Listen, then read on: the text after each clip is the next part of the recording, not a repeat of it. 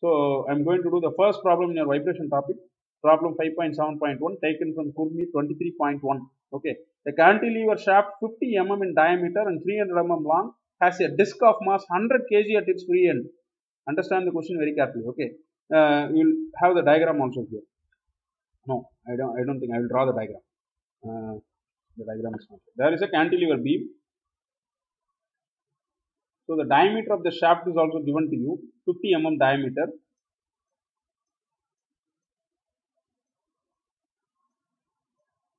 Okay, 50 mm diameter. Length is 300 mm. Has a disc of mass 100 kg at its free end. The load here is 100 kg. Okay. The mass is given, you have to convert it into weight when you are calculating into 9.81. At its free end, the Young's modulus of the material of the shaft is 200 giganewton per meter square. Determine the frequency of longitudinal and transverse vibrations of the shaft. Okay, so from this you have to understand, both are having the same formula. So I am going to get the same answer for both. It is not like that. For longitudinal vibration, you have to find out the extension of the length of the shaft. For transverse vibration, you have to find out the downward deflection of the shaft. Both are not same. Have it very clearly in your mind. When you are reading from a book, you will get this confusion first. Okay, so given data. Diameter of the shaft is 50 millimeter. Length is 300 mm, 0.03. I think it should be 0.3.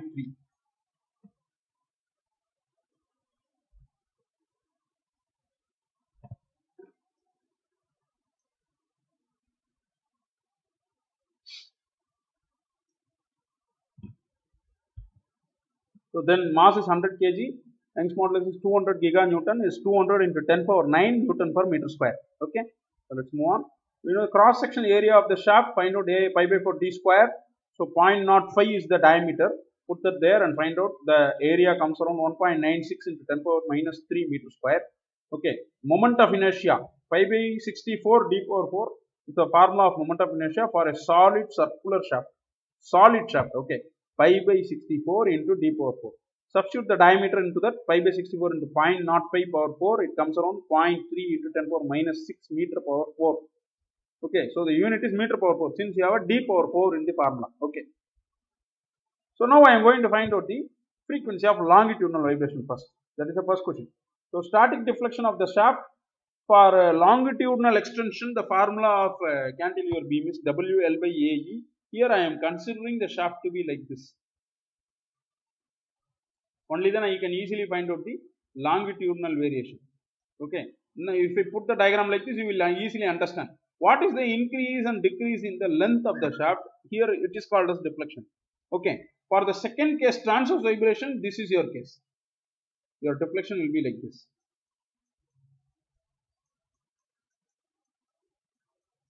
So this is your deflection in the second case.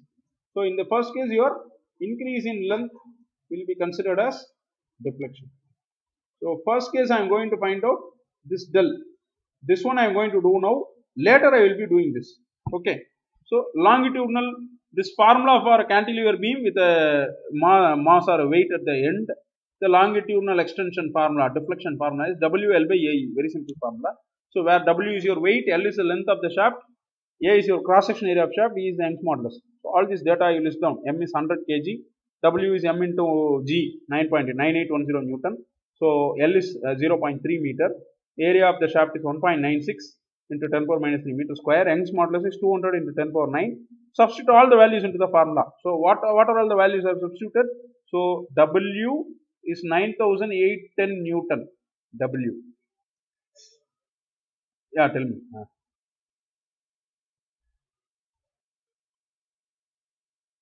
I can't hear you properly. Can you repeat?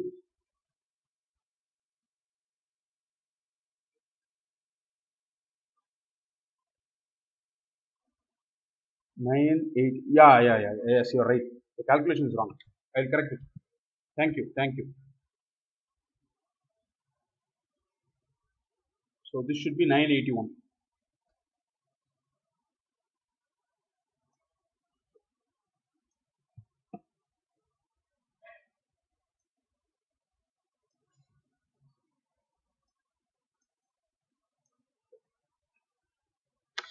So save it. Okay. But since I have taken the answers from your book, the answer is correct there. It is my typing mistake. So if you check with the calculator, you will understand that. So 981, so 100 into 9.81 is 981. Sorry, I didn't notice that. Fine. So 981 into 0.3 divided by 3 into 3EI. This point is nothing but a multiplication. Okay. This is not 3.2. This is 3 into 200 into 10 power 9 is your Young's modulus, and 0.3 into 10 power minus 6 is your moment of inertia. Okay, use proper parentheses when you are doing in a calculator. So that gives you your deflection answer comes around 0.147 into 10 power minus 3 meter. So I have taken the book answer, therefore it is correct only. So this I have made a mistake, but this is correct. 0.147 into 10 power minus 3. One of you can cross check this answer. 0.147 into 10 power, that is 0.147 millimeter is a longitudinal deflection of the cantilever shaft. Okay, fine. So now I am going to, I know this formula. If I know the del value, I can find out vibration, natural frequency. 0.4985 divided by root of del is the longitudinal frequency formula. Okay, natural frequency formula. So 0.4985 divided by root of 0.147 in 10 power minus 3 comes around 41 hertz is the frequency of longitudinal vibration in the shaft. 41 hertz. What is hertz? If you have a vibration cycle happening 1 time per second, it is called 1 hertz of frequency. 1 time per second. So this means that this longitudinal oscillation, extension and contraction of the shaft, elongation and contraction of the shaft happens 41 times per second. So it is 41 hertz. Okay, so that is your natural frequency of longitudinal vibration. So you can write the answer. Frequency of this is come to the next slide. This is where we were, right? We were doing the longitudinal calculation. I think I changed the slide. Anyway, I'll repeat it concept. No problem. So we were seeing this static deflection, WL by AE, 100 kg. Mass is the weight is 100 into 9.8 on 981 Newton. L is 0.3 meter of the shaft, length of the shaft. Area of cross section is 1.96 into 10 power minus 3 meter square. E is 200 into 10 power 9 meter square. So substitute all the values here. 981 into 0.3 divided by AE. Cross section area of the shaft is 1.96 into 10 power minus 3 meter square multiplied by Young's modulus 200 into 10 power 9 Newton per meter square. Correct? Are you understanding? So W is 981. Length of the shaft is 0.3. So then 1.96. Where is it? 1.96. A is 1.96. Cross section area. See A. Young's modulus is 200 into 10 power 9.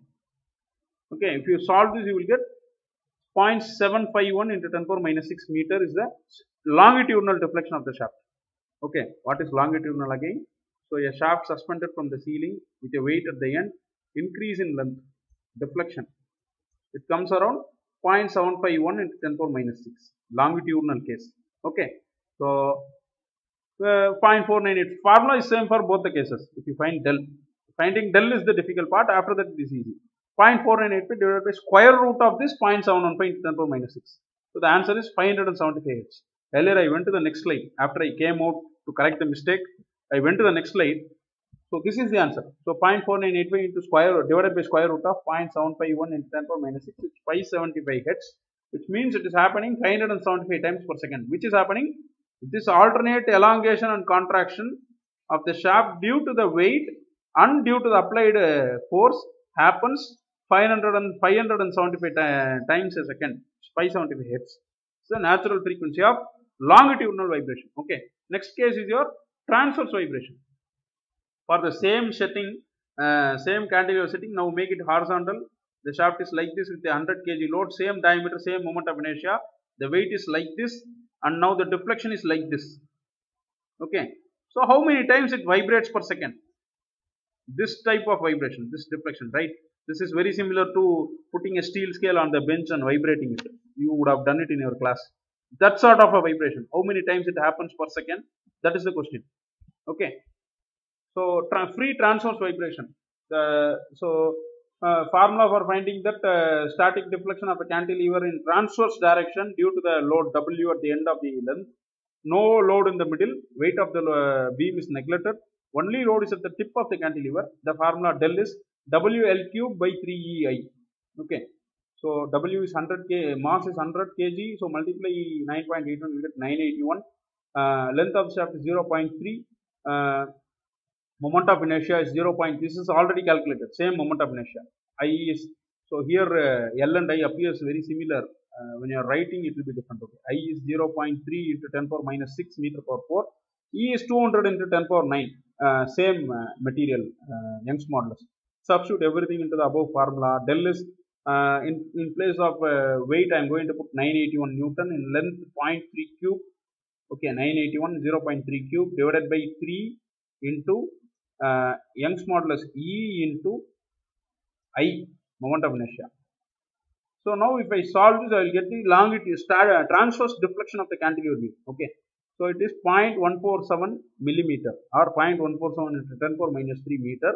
Now put this into the same natural frequency formula, because we have derived and proved that the same formula is coming for both longitudinal and transverse. It is not that I am assuming they are same. The derivation answer itself is same for both the derivation. 0.4985 divided by root of del. So 0.4985 divided by root of 0.147 10 power minus 6 comes on 41 hertz. Transverse case. Okay, so you can write frequency of transverse vibration is 41 hertz. So the answers you sum up: longitudinal vibration frequency 575 hertz, transverse vibration frequency 41 hertz. Both are natural frequencies. Okay, so that is no damping is provided. Reference is your 23.1 problem in your